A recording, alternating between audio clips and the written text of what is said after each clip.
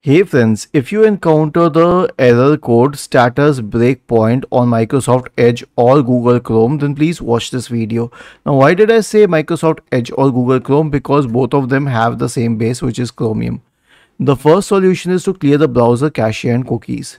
So click on these three dots at the top right corner, select history, and then click on this bin-like symbol here. Change the time range to all time. Make sure that cache and cookies are selected and also history is selected. Click on clear now. The next solution is to disable extensions. Click on these three dots here, select extensions and click on manage extensions.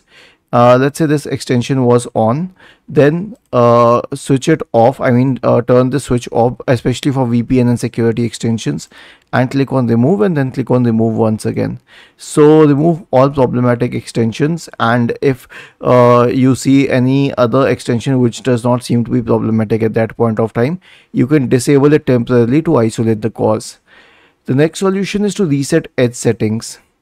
Click on these three dots at the top right corner and select settings from the menu.